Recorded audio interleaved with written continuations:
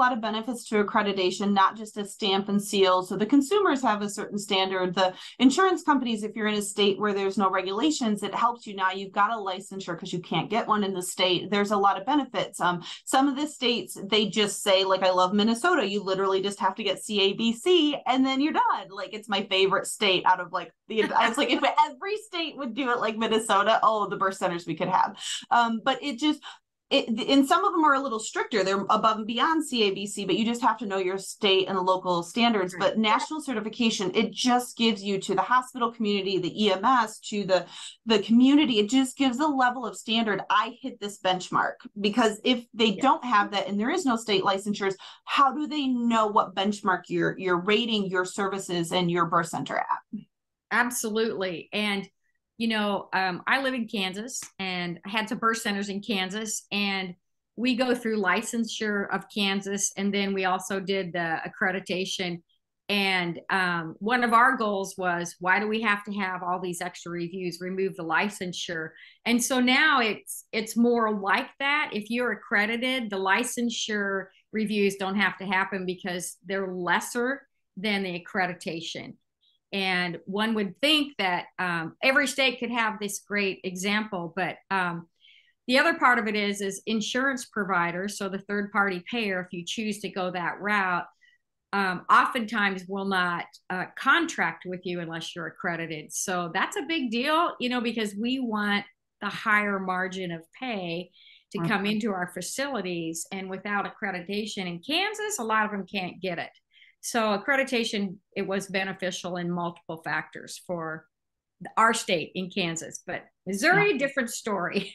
Yeah, Missouri. I mean, even just I saw the recent AABC update that Alabama has got some backwards things they're trying to pass with the bill. So every state is different. Some states are easier for birth centers. Some you have to have the accreditation. Some it's an elective. Some it'll really. I mean, I would love to see more and more so we can set a higher benchmark. But yeah, people get overwhelmed with the accreditation process. Like, how much is it going to cost? What does the process look like? And I know you and I have helped so many people through it that it could be 3 months, it could be 9 months. It more is your timeline and your resources, because people get overwhelmed with the paperwork side. If you want to expand on that a bit.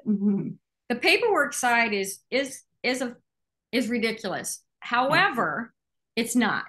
So once you get it established, it's a matter of making sure you implement and maintain. And it's an organizational factor, doing fire drills, that's a requirement in businesses, in hospitals, and anything that's licensed or regulated, that's a requirement. So it's just practicing and making it, one of the things I did is saying, every time you have a staff meeting, do a fire drill. You know what I mean? It's things like that. And then put on your calendar, what emergency drills you're going to do. So you practice those things. And, one of the things I always looked at is, and I remember having conversations with other entities like hospitals or pediatricians, obstetricians in joint committee meetings with multiple hospitals. I'm sitting in there and I'm the only birth center, I'm the only midwife, and they'll get into this idea of safety. And I go, we're accredited just like the hospital.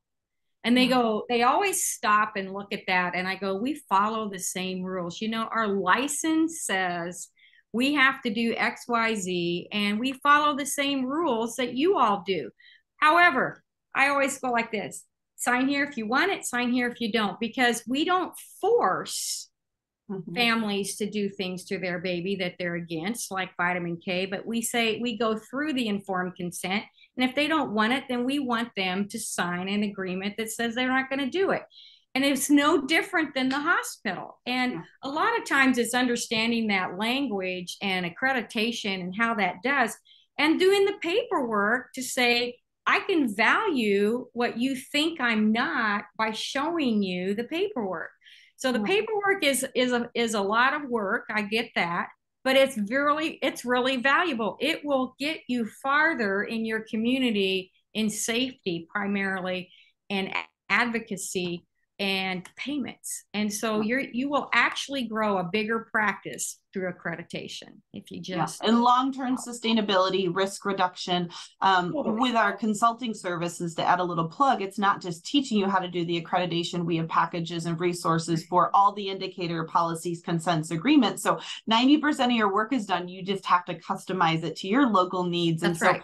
We've been really trying hard to strive, not just like one-on-one consulting where we handhold you through the process. Like, where do you have barriers? Okay, you don't have a whole administration team. You can't afford the labor yet. What are tools and resources we could give you at a fraction of the cost it would have done for you to make it, that makes you successful with whatever direction you're going with your practice? So yeah, accreditation can be overwhelming, but I think the big challenge with midwives is we're so action oriented. We want to give great care, but then we're not documenting those normals, where like we attended the policy, the staff meeting, we attended and did a drill. We've done these things, even though we may or may be doing them, but you don't have a defense in the legal system, or if there's a question of quality, we just don't have the paper trail to show those amazing outcomes or standards you're holding.